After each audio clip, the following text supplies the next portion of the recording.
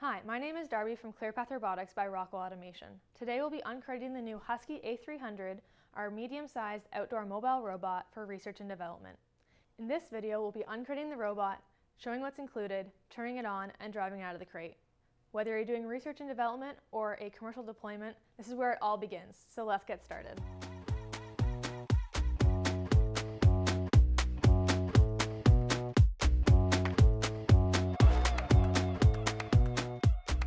Before we get started, safety first. Please review the safety documentation in the user manual linked in the description below. To open the crate, you'll need an impact gun with a 14mm hex socket to remove the 10 bolts on the front edge of the crate. For this video, we'll also be removing the 10 bolts on the back edge of the crate for easier access to the robot. You can also use a standard socket wrench to do this, but it'll take more time.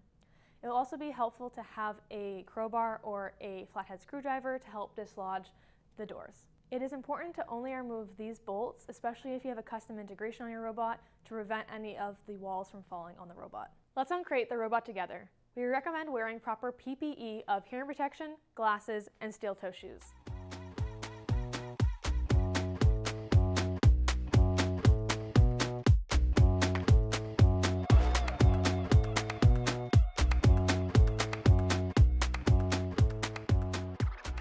Now that we have the front of the crate open, you'll see our robot. In this case, we have a Husky A300 base unit with the AMP configuration. You might just have the base unit or a different custom integration. We also have the accessory box here, which we will open up. So in the accessory box, we have the PlayStation DualShock Bluetooth wireless controller. We have the battery charger with the country-specific cabling. We have some spare parts and cable ties. We have the Let's Get Rolling postcard, which has links to step-by-step guides, software downloads, and support resources. And as a fun bonus, we also have the Husky A300 Lego kit, which will be a fun addition to your workstation. If you ordered a networking base station or an e-stop remote, that along with its chargers will also be included in the crate. Before unstrapping the robot, we're also going to be removing the back door to make it a bit easier. Great, now that we have full access to the robot, we're going to take the retro straps off the wheels.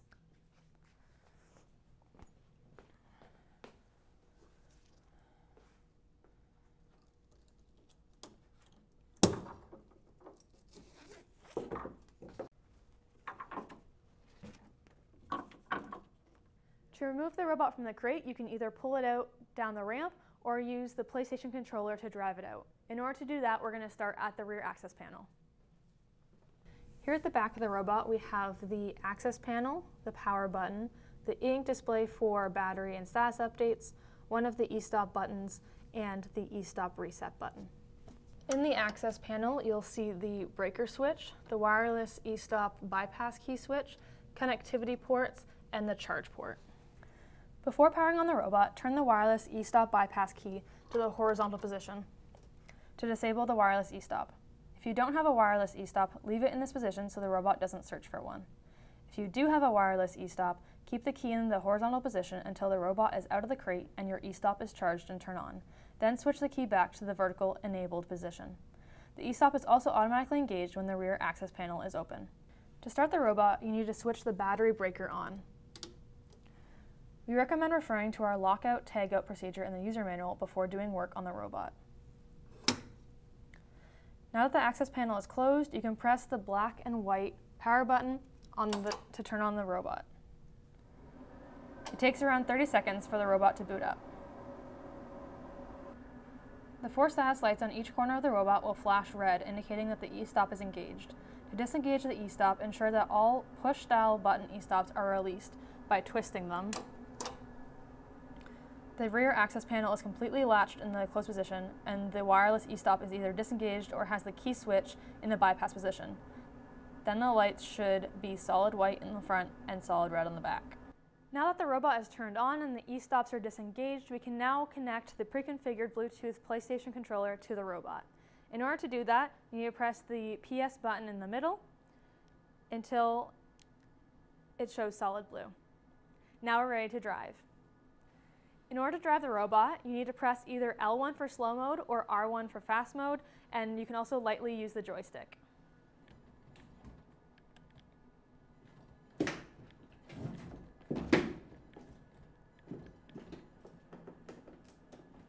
These buttons also work as a dead man switch, so as soon as you let go of them, the robot will stop driving.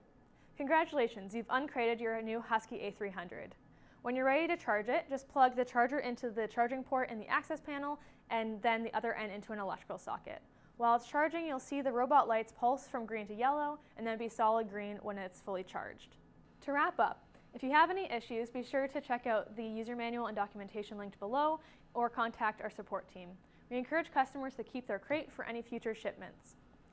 Be sure to check out our next video, which will be leading you through how to set up and configure your robot for your project.